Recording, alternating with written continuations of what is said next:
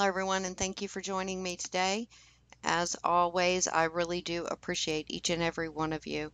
If you would, please hit the subscribe bell if you're not already subscribed. Hit that notification button so you can be notified when I put new videos up. And please share this information if you feel like this is important information. You can also find my YouTube channel just by typing in LoriAnderson.com, LoriAnderson.com, until my website is fully operational. Now, yesterday, the Pete Santilli show covered that William Barr was going to be having a interview with Sean Hannity, and it was supposed to be some breaking news. William Barr on the Sean Hannity said it may not be big news to everybody else. However, it is some news that is coming down, and I'm going to share that information with you as we go along. Be sure, if you want to check out Pete Santilli, you can find one of his web pages is petersantilli.com, of which I also write articles for. And also you can check out the PeteSantilliShow.com. We must share this information because YouTube algorithms, Facebook, and everyone else is censoring. So also, if you want to join me on Parlay, as it is pronounced, I'm live, LIVEWITHLORRI. I hope to see you there.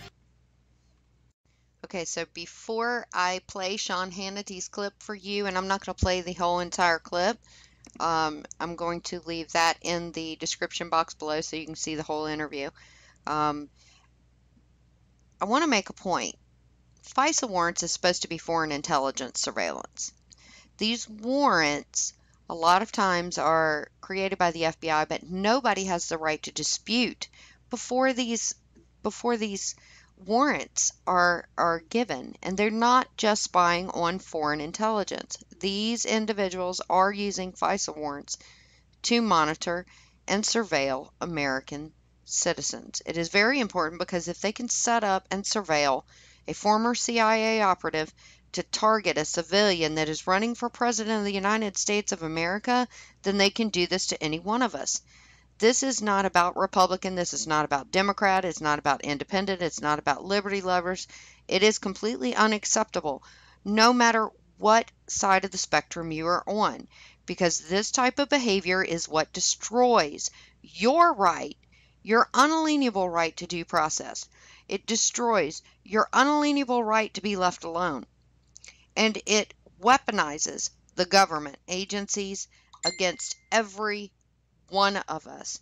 It doesn't matter if you have an R behind your name, a D behind your name, or nothing behind your name.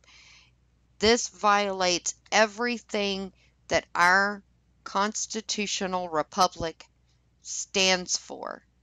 So, with that being said, I'm going to play a clip from Sean Hannity with William Barr and their discussion yesterday, because today there's some breaking news, and I will go farther into that. All right, as we continue our exclusive interview with the Attorney General of the United States, Attorney General Barr. Mr. Attorney General, President commented, you were very clear. By the way, let me first say, you had the patience of Job on steroids and human growth hormone when you went before that clown show in Congress. God bless you for it, because I don't think I have the patience you do, and it was really pretty despicable to me. The president weighed in on Durham. You were very clear in your testimony. The president doesn't tell you what to do. You're independent. President said today that he hopes that the Durham report and that you as Attorney General won't be politically correct. I hope that, too. Mr. Attorney General, I spent 3 years unpeeling the layers of an onion in terms of premeditated fraud on a FISA court. You have deleted subpoenaed emails. You have knowledge. We know that they were warned in August of 2016 not to trust that dossier, which was the bulk of information for the FISA warrants. The subsource in January 2017 confirms none of that was true, and it was bar talk. I guess justice, the wheels of justice turn slowly. I feel impatience over it. Can you give us any update? Yes, Sean. Well, first, as to as to the political correctness, if I was worried about being politically correct, I wouldn't have joined this administration. That's actually a good line, too. Okay. Yeah, well, as I made clear, I'm going to call them as I see them, and that's why I came in. I think I'm in a position to do that. There are two different things going on, Sean. One, I've said that the American people need to know what actually happened. We need to get the story of what happened in 2016 and 17 now out. That will be done. The second aspect of this is if people cross the line, if people involved in that activity violated the criminal law, they will be charged. Okay, so what we need to take out of this, I'm not going to play the whole thing. This belongs to Fox News. I will put a link in the description box below so that you can see the entire interview. Fear not. However, what we do need to take from this of what Attorney General William Barr said, people are going to be charged. Now, I know we've been hearing this for a very long time. However, he also made the statement that something which he may not consider such a big revelation, other individuals may consider a big revelation. So let me share with you what's really going on. Okay, so the Epoch Times is reporting that Trump, the charge against corrupt FBI lawyer, is just the beginning. And if you remember, this lawyer was responsible for rewriting an email to justify to the FISA court for these unlawful search warrants. So I will read. The charge and expected guilty plea of a former FBI lawyer involved in the probe of President Donald Trump's 2016 campaign is just the beginning, Trump told reporters on Friday. So we have some very interesting news. Kevin Clinesmith, a corrupt FBI attorney who falsified FISA warrants in James Comey's very corrupt FBI, is expected to plead guilty, the president announced at the beginning of a press briefing at the White House in Washington. Clinesmith was charged by the U.S. Attorney John Durham, who is delving deep into how the probe into Trump's campaign unfolded before the Republican was elected president. According to a court filing, Clinesmith removed content from an email he forwarded to an FBI special agent to dramatically change information regarding a former Trump campaign associate from positive to negative. That's just the beginning. I would imagine because what happened should never happen again, Trump added. He's pleading guilty. It's a terrible thing, he continued. The fact is they spied on my campaign and they got caught. And you'll be hearing more. Durham's bombshell was previewed late Thursday by the Attorney General William Barr, who said in a cable news appearance that there was going to be a development in the Durham probe of Crossfire Hurricane. Barr indicated that Durham's August 14th action would be followed by more announcements. There are going to be significant developments on this before the election, he told Fox News host Sean Hannity. Barr assigned Durham last year to probe the FBI's investigation of the Trump campaign with a special focus on whether it was free of improper motive. The probe was designated as a formal criminal investigation later in 2019. Trump is among those anxious to see results from the review, urging Barr to do the right thing. I hope they're not going to be politically correct and say, well, let's just get the lower guys and that forged the documents going into FISA or the Foreign Intelligence Surveillance Act, Trump said on Thursday. Bill Barr can go down as a great attorney general in the history of our country, or he can go down as just an average guy. It depends on what is going to happen, he added. The Department of Justice didn't respond to a request for comment on Trump's remarks.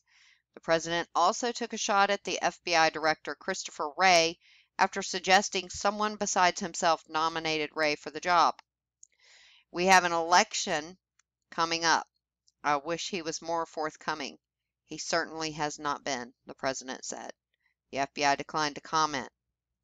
So, as you can see, finally, the investigation has led to an arrest of the corrupt FBI attorney that rewrote wording to make it seem as if there was wrongdoing when there was not. So I'm going to share with you real quick another video, and this is them speaking about that. Fox News alert now. The Associated Press is now reporting that a former FBI lawyer will plead guilty to making a false statement in the first criminal case coming from the John Durham probe into the Russia investigation. That former lawyer is Kevin Clinesmith. The Durham probe, of course, looking into the origins of the Russia investigation after the FBI opened that into whether the Trump campaign was coordinated with Russia in the 2016 election. Clinesmith is being charged in federal court in Washington and is expected to plead guilty to one count of making a false statement, according to his attorney. The Durham investigation has caused deep concern among Democrats. They call it a politically charged exercise meant to relitigate an already closed investigation. So, Trace, we're just now getting the breaking details on this, as the AP is now reporting that has come from the Durham probe. Yeah, and you go back to the DOJ IG report, and this kind of came up where Kevin Clinesmith was accused of tampering with some of the information that was turned in to the FISA court over one of those FISA warrants to, surveil Carter Page. And so that was the whole crux of the deal there. And now they were saying, there could be some criminal indictments coming out of this. Kevin Clinesmith is the first. We do not yet know what the remainder of John Durham's findings are, but we will find that out. And again, Bill Barr said last night, don't expect bombshells today, but there will be information coming out before the election, which I think is key to all this. The New York Times is saying Clinesmith will admit he changed an email from the CIA that was used in seeking renewed court permission in 2017 for a secret wiretap on the president's campaign advisor, Carter Page. Okay, so what you need to know, why is this so important? Kevin Clinesmith, the corrupt FBI attorney who falsified FISA warrants, and I love how they write that, and to me that's sugarcoating it. No, he committed perjury against a known CIA asset, Carter Page. And I'm bringing this up to show you just how corrupt that they were. They knew Carter Page was an operational contact for the CIA, was given a positive assessment, and that specific attorney, Kevin Clinesmith, has now been charged because of falsifying the information in an email in order to obtain the FISA warrant. This is huge.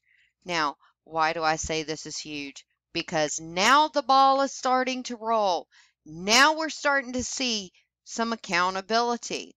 But I wanted to make sure that you understand Carter Page, if you remember, he was headline news, mainstream media, fake news, all of that was constantly bombarding us with Carter Page being a Russian asset, with him working with Russia. Russia. Reality. Carter Page was an operational contact for the CIA. This individual, Kevin Clinesmith, who was a corrupt FBI attorney, who was the individual who falsified emails, taking out information showing that Carter Page was actually working for the CIA itself, took it out intentionally in order to be able to justify the FISA warrants. This is huge. The ball is starting to roll. Praise God, the ball is starting to roll. It is time for these indictments to go down. But I wanted to show you the FBI did fail to disclose Carter Page was an operational contact for the CIA and was given positive assessment.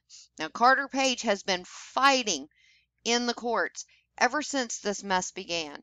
He also has been very much behind the exposing of the evidence that is going on. So I'm going to read you a 2019 report by the Daily Caller. The FBI failed to inform surveillance court judges that Carter Page was an operational contact for the CIA for years, and that an employee at the spy agency gave former Trump aide a positive assessment, according to a Justice Department report released on Monday. The finding is included in a list of 7 of the FBI's significant inaccuracies and omissions in the applications for the Foreign Intelligence Surveillance Act, or FISA, warrants against Page, a longtime energy consultant who joined the Trump campaign in March of 2016. The report said the FBI omitted the information it obtained from another U.S. government agency about its prior relationship with Page. The agency approved Page as an operational contact from 2008 until 2013, according to the report. Page had provided information to the other agency concerning his prior contacts with certain Russian intelligence officers, one of which overlapped with facts asserted in the FISA application, the report stated. Page told the Daily Caller News Foundation he believes the agency in question is the CIA. Page has previously said he provided information to the CIA and the FBI before becoming ensnared in the Bureau's investigation of the Trump campaign. The report stated an employee with the CIA assessed Page candidly described the contact he had with Russian intelligence officer in 2014, but the FBI cited Page's contact with the officer to assert in its FISA applications that there was probable cause to believe that Page was working as a Russian agent. The IG faulted the FBI for failing to disclose to FISA judges that Page was an operational contact for the CIA for 5 years, and that Page had disclosed to other agency contacts that he had with Intelligence Officer 1 and certain other individuals. The report also stated the FBI omitted that the other agency's employees had given a positive assessment of Page's candor. The IG said that the FBI's failure to disclose Page's relationship with the CIA was particularly concerning because an FBI attorney had specifically asked an FBI case agent whether Page had current or prior relationship with other federal agency. FBI agent falsely asserted Page's relationship was outside scope of the investigation because it dated back to when Page lived in Moscow from 2004 to 2007. This representation, however, was contrary to information that the other agency had provided to the FBI in August of 2016, which stated that Page was approved as an operational contact of the other agency from 2008 to 2013 after Page had left Moscow, the IG report stated. The report also said Page's CIA contacts considered him to have been candid about his interactions with the suspected Russian intelligence officer, who was later indicted for acting as an unregistered agent of Russia. The CIA declined a request for comment. So this is why it is so important. Page was actually working with, had been formally working with the CIA. This FBI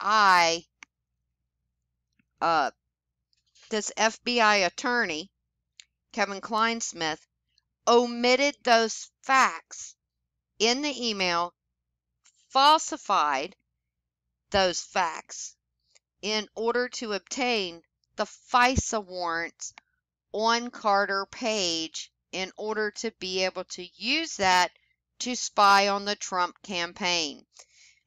Carter Page was their open door, per se. Carter Page was the way that they went in, because they were trying to claim that Carter Page was who they were surveilling because they thought that he could possibly be a Russian asset. So therefore, let me get this straight so that everybody understands. Carter Page was working as an operational contact for the CIA. The FBI, corrupt FBI attorney Kevin Clinesmith, and you know this didn't just come straight from him, but Kevin Clinesmith, the corrupt FBI attorney who falsified FISA warrants, did so to go after Carter Page under the auspices that he was a Russian agent in order to be able to spy on President Trump, the entire time knowing that Carter Page was an operational contact for the CIA. And now today, finally, the individual who was responsible for falsifying those documents, and that is perjury. Let's get that clear. That is a felony. Perjury is a felony, and you can get up to 5 years in prison for perjury. So, that is the good news for today. Heads are finally starting to roll. Thank you to Fox News. I'm going to leave links in the description box below so that you can access the full reports that you want to access, as well as the news reports. If you would like to follow me on Parler, I am trying to switch off of Facebook because of the censorship. So if you would like to follow me on Parler, you can follow me and find me on Parler at Live with Lori, LIVEWITHLORRI. It is truly a free speech zone. This right here is what my Parler account looks like. So if it looks like anything else, that is not me. And as always, everyone, make sure that you keep hope, keep prayer, and keep fighting, because America is rising. These criminals will answer for their crimes. As always, watch your backs, check your facts. Semper Fidelis, and have a wonderful night.